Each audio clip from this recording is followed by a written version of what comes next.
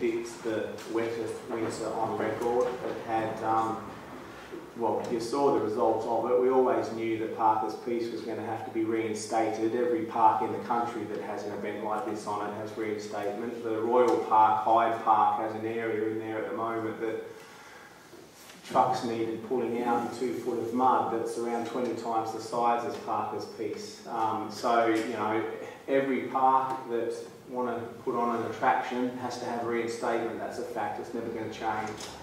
And then the executive councillor stands up and says, no, the attraction is paying for their reconditioning of Parker's Piece. That was a lie, because you just shared with us that it was a sharing agreement for the city.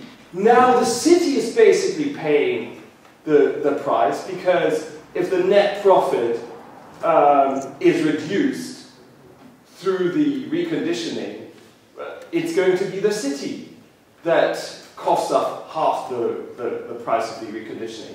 So how do you explain the Executive Council's statement that it's the attraction paying? It's not the attraction paying, it's the city paying. Okay?